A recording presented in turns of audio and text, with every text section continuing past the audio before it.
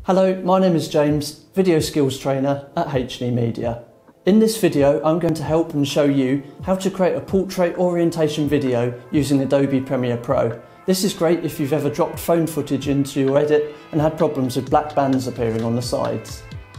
So to create a portrait orientation sequence that will work natively with footage that you filmed on your phone in a portrait orientation. Actually on the phone you want to go to File, New and then Sequence, and then you want to click on this second tab here which is Settings, and where it says Editing Mode we're going to click, move this up here and then click on Custom. And then the crucial bit that you want to change is the frame size under the video, which is here. This is defaulting to 1920 1080, but we want to do 1080 by 1920. So that's along the corridor, up the stairs, for those of you that are familiar with map reading. And then we're just going to give it a name, just down the bottom here. So I'm going to call it Portrait Video, just so we know what it is. And then that is it.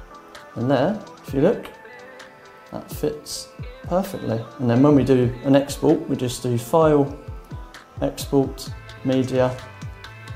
Make sure your settings are correct. So we're going to do H.264 and we're going to match the source and the bitrate, and then we just click Export and then the video comes out in exactly the right format.